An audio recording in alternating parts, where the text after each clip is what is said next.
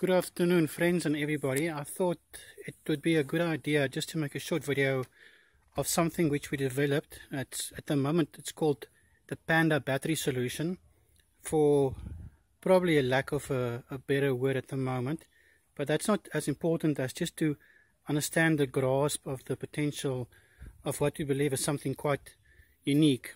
In front we have a rugged carry case, and this can be any case in which you can put what we have inside is the battery box, and inside is very unique technology.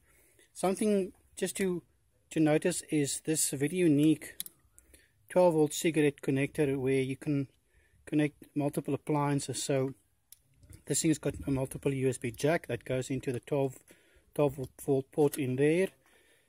Then the device got an on and off switch, and by switching it on, it has an LED display. Because of the sun rays, it's not that visual, but you'll see it just now. So battery switches on and off. Then it's got a very unique port here at the bottom where you can connect a 19-volt step up with a cable. It's a universal power supply that also comes with its own USB connection over there. At the end of this power cable, we have these multiple connectors, and we can adjust the adapters by connecting at any of these plugs that fits into different laptops, different printers as well. So anything that's 19 volt or 12 volt can be powered from this. So typically from this cable, if this battery is switched on, you can take this connector and just plug it into a laptop, and then it will run your laptop. What is important to note over here is that this battery can be powered through different sources of input, and this is where something like a solar carpet like we have over here, it's a foldable solar, so it's very rugged. These things just fold open like this, and as I say, it's quite rugged.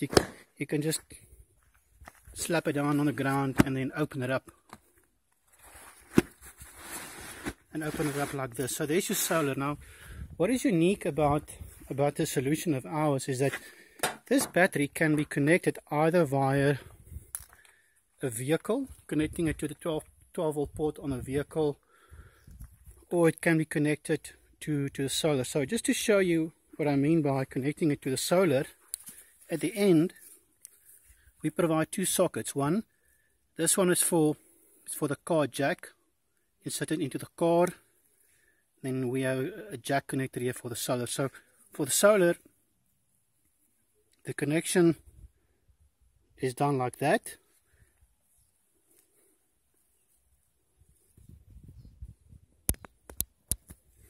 There we go. So now the solar is connected. So the solar runs, and at the other end of the cable we just connect it to the battery.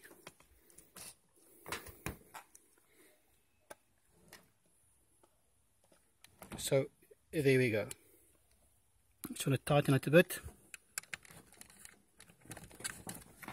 and screw it tightly like that, and there we go. Now my battery is powered by solar.